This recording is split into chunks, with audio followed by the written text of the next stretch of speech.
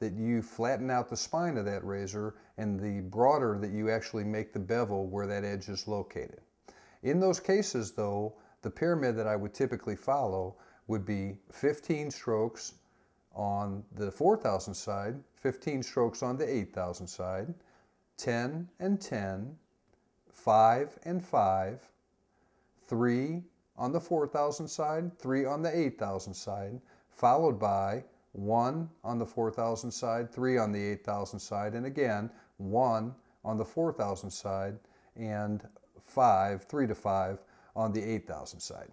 What I'm going to give you now is a practical demonstration of the types of strokes that I use on the Norton Waterstone and that progression. Now, as I said earlier, typically I soak all my stones in water, and when I take them out, I still maintain throughout the honing process a film of water on the top of them.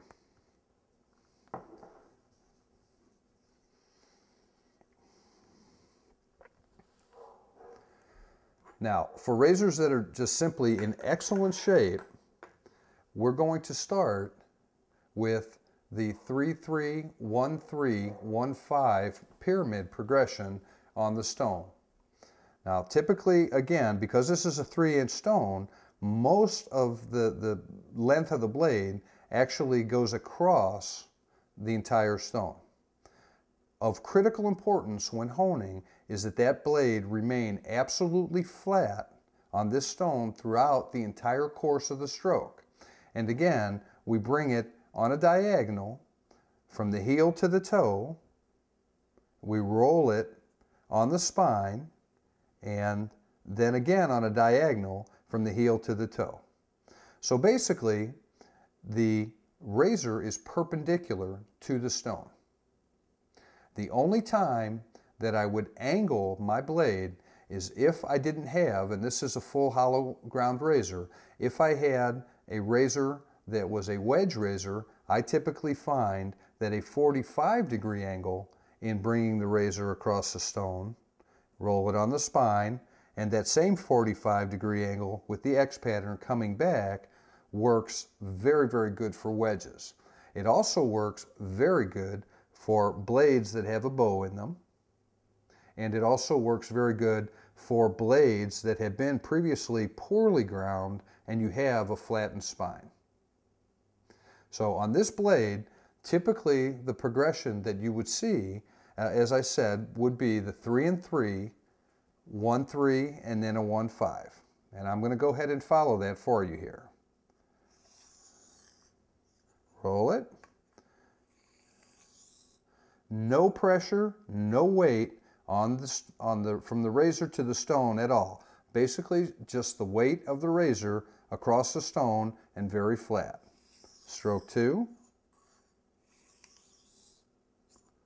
Stroke 3.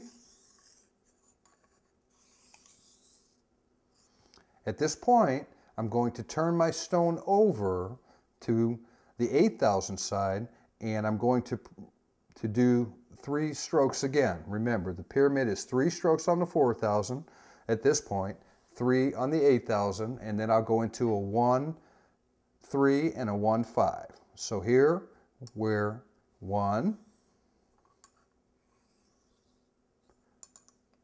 2, 3, and we're ready to turn the stone back over. How you hold the razor will depend on your tactile ability. All right, when you hold the razor on the stone, for me it works better to hold the tang and the handle at the same time, as well as trying to keep my elbow somewhat up. And the reason for that is I want to maintain that flatness in the stroke. You may come up with other ways to hold it that will work for you. Some people will actually angle, if you can see that, the handle back and simply hold the tang. I find it harder to roll it when you do that. It seems to work best for me to hold them both together in this fashion. Now, we've done our 3 strokes. Now we're ready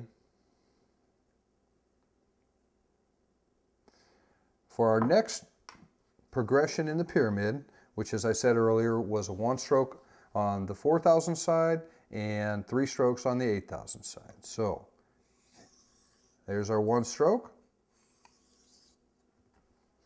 Now we go to the 8,000 side.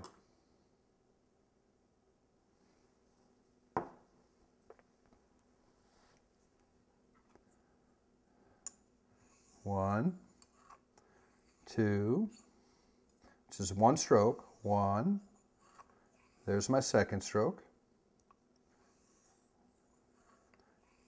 and there's my 3rd stroke. The final progression will be a 1-5.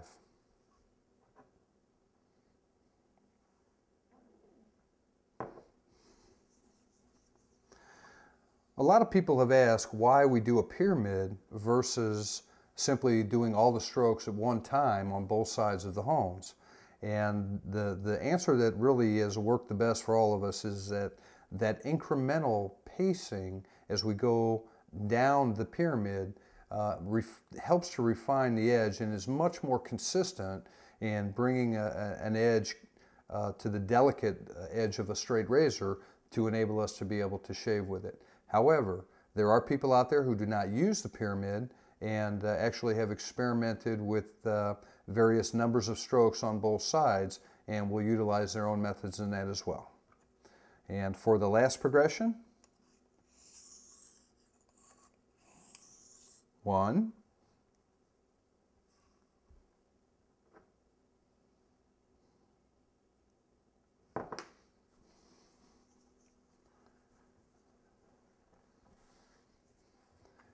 and then 5.